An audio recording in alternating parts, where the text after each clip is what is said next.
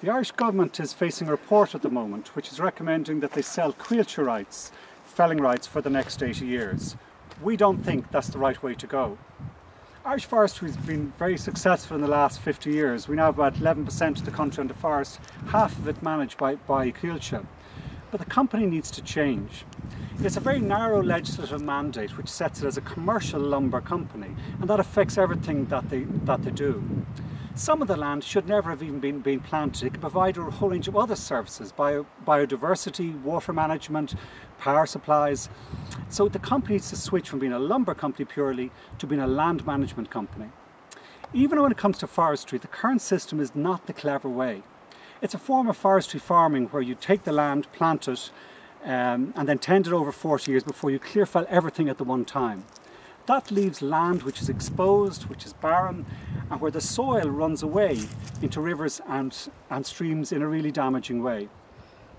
So Coillte needs to change, and the government needs to use this opportunity not to sell felling rights, but to think, how do we change our whole system of forestry management?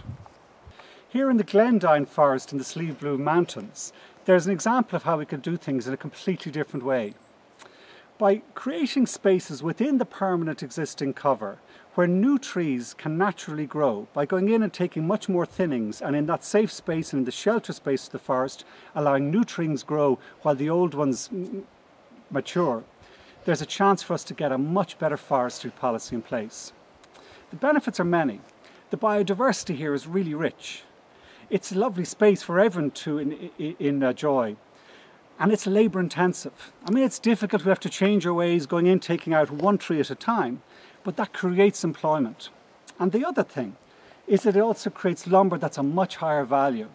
This is doing it in a Swiss-German type of way, which is where we need to go. These trees are like trees that the land that time forgot. They're about 80 to 90 years old.